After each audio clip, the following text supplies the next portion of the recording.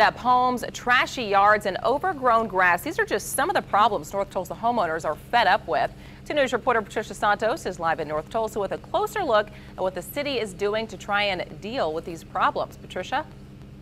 Well, Dina, one more thing that residents are fed up with is homes that look like this one. You can see this home is pretty dilapidated here.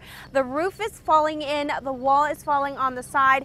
The city telling us this home on the corner of Main Street and Jasper is going to be torn down in just a few hours this morning. Councilor Jack Henderson telling us he is working with neighborhood associations and code enforcement to get property owners to comply.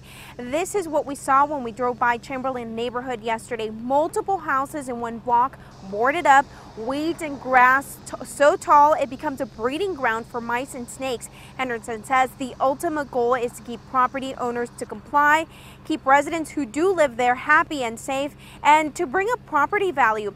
Neighbors we spoke with say it's an ongoing problem, and ordinance officers say they see the most success when neighbors get involved.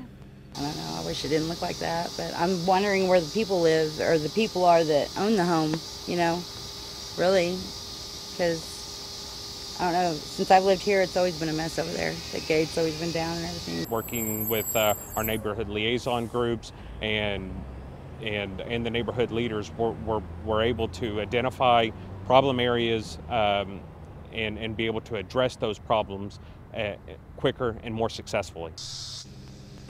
Now, Henderson says he's getting a lot of results from the Chamberlain and Northgate neighborhoods where the associations are involved, but he knows there is still a lot of work that needs to be done in North Tulsa. Coming up in the next half hour, we're going to tell you why the city is having so much trouble keeping up with the high number of calls this summer.